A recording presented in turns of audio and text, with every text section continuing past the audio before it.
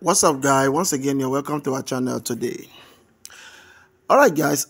It's no longer news that Nnamdi Kanu's letter he wrote to Simon Ekpa was utterly deemed to be fake by Simon Ekpa and totally rejected.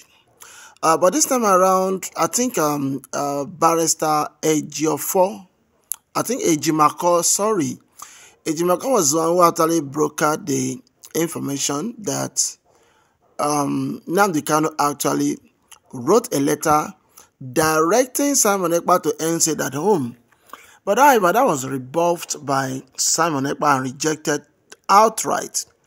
Now, the main lead counsel to Nnamdi Kanu, barrister Mike Ezekome, has come out to narrate how Nnamdi Kanu cried in DSS custody about the activities of Simon Ekpa. So but however, nobody knows who to believe, because if you listen to what he said, it looks somehow a mix-up. It appears mixed up. There may be element of truth in it, but I just want you guys to just listen to what Barrister Mike is a son, SAN, senior advocate of Nigeria. Listen to what he said. The lamentation of Nnamdi Kanu in DSS detention about the activities of Simon Ekpa. Listen to what he said, and then after that, we'll be back to analyze this video.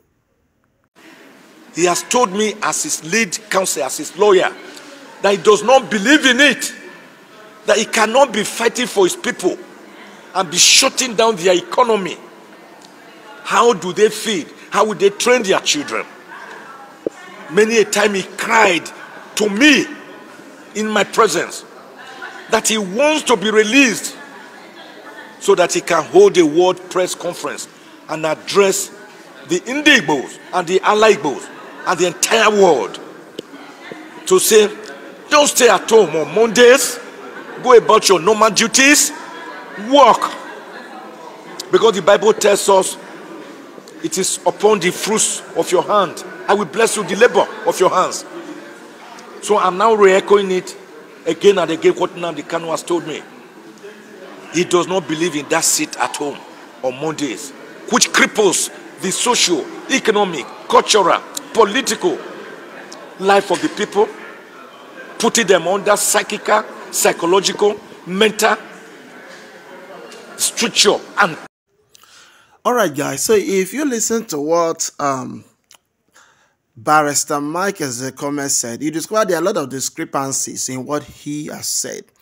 And I think that is the main reason why Simon Ekpa rejected that letter. That letter is fake. It doesn't come from Nnamdi Kanu. If you must remember, during Nnamdi Kanu days, Nnamdi Kanu was the one who instituted the sit at home. Nnamdi Kanu instituted sit at home.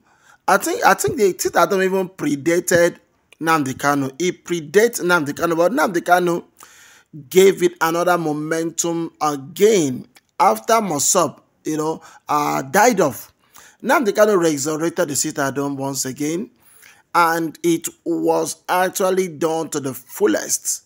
In fact, when Nnamdi Kanu even enacted it, it crippled the activities of the Southeast. It totally crippled it. What Nnamdi Kanu was trying to drive at the realization of Biafra and the shutting down of the economy of Nigeria.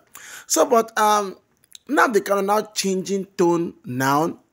It doesn't look like Nnamdi Kanu, because if you look at the spirit with which Nnamdi Kanu spoke those days, when he usually gave out his broadcast, it's totally different now. This is a weak Nnamdi Kanu.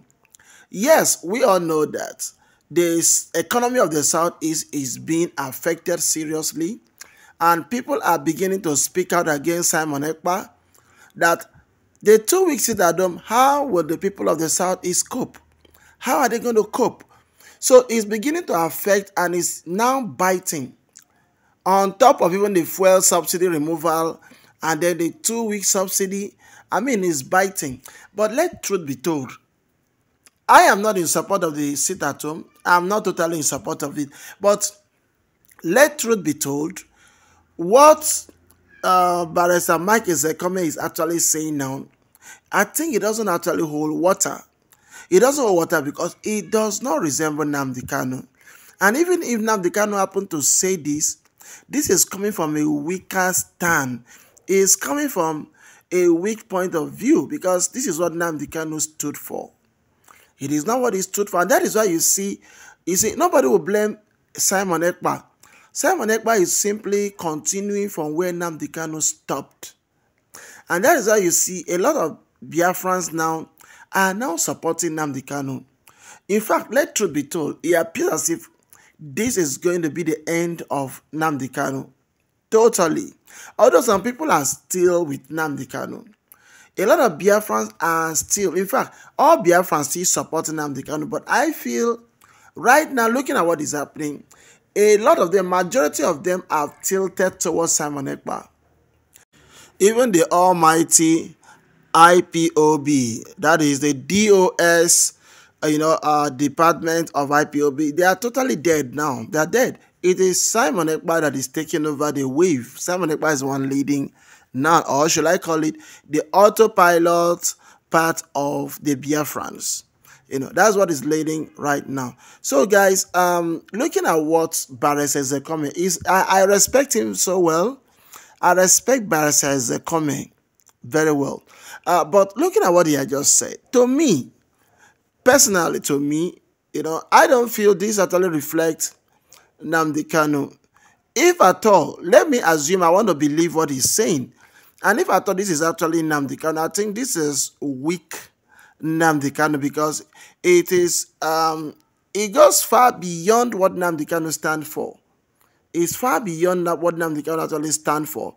Nnamdi Kanu is very brutal toward the Nigerian system. He is very brutal.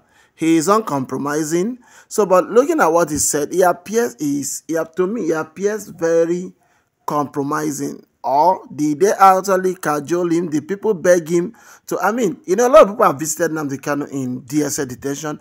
They visited him, they have briefed him, they've begged him. Either he has changed his stance. I don't actually know if he has done that.